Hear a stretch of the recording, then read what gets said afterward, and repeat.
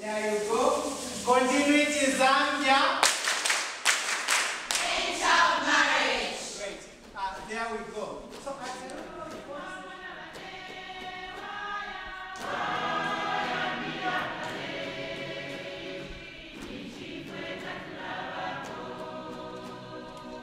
I had a personal experience.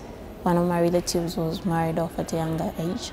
She was 16, 15, somewhere there.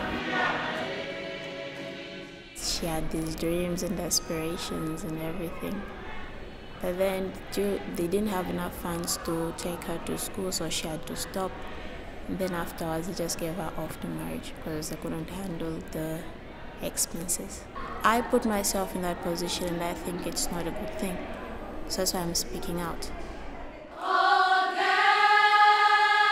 speak out. You have a voice. You know your rights. If they're not aware of their rights, then they'll just do whatever they're taught. But then if they know their rights, they're able to speak out. That's because I know my rights, that's why I'm speaking out.